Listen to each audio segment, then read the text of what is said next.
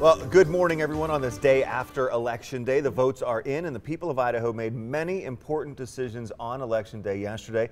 The results will be running at the bottom of your screen throughout the morning news. In case you went to bed early, voters chose who will lead their cities and school boards into the future and decided on millions of dollars worth of bonds and levies yesterday. But in Boise, the most important race, it isn't even over yet. Nope. For the first time ever, two candidates will face off in a Boise mayoral runoff election. Those two candidates, Mayor Dave Bieter and current City Council President McLean. Chase Biefeld is here with more on that. A runoff chase on the way. Yeah, well, incumbent Mayor Dave Bieter has been in office for 16 years, but McLean was just 4% shy of the total votes needed to avoid a runoff election and get an outright win. By the time the polls closed, McLean had 46% of Boise votes, while Bieter had 30%.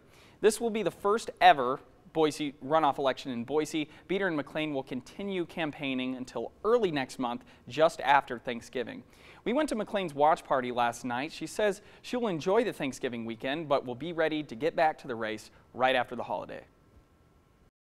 I guess I might do the turkey trot, have our annual football game on Thanksgiving, and then get right back to work on Friday and make sure that people know when they come back from Thanksgiving holiday on Tuesday, there'll be a runoff. We are expecting to have a statement from Bieter later today. The runoff election for Boise mayor will be on December 3rd, just a little less than a month away from now.